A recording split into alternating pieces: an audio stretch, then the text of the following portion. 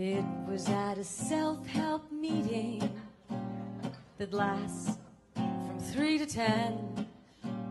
The topic of the conversation, as usual, was the scarcity of men.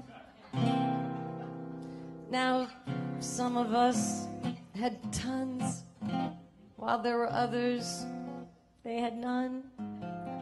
So they asked us to tell them plainly just how this was done. So we said, you gotta have a trademark, a different kind of brand. You gotta have a classy label wrapped around your can.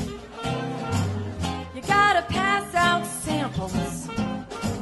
You gotta give a prize and put it on a billboard, 'cause it pays to advertise. You gotta be standard as the oil and as popular as the Ford.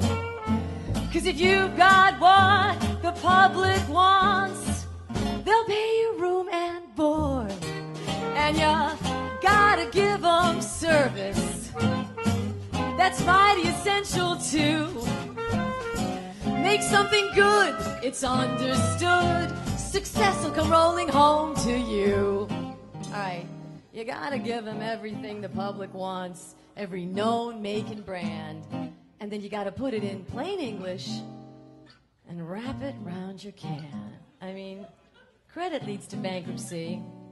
And I'm telling you, that doesn't appeal to me, because I'm charging accounts to no one now, and I'm going strictly COD. I'm fair with all my customers.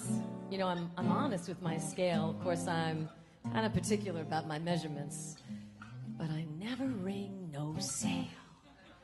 I've got ice for them that's hot, and pepper for them that's cold, ketchup for them that's far behind, and youth for them that's old. So you see, I've gotta have a trademark, a special kind of brand.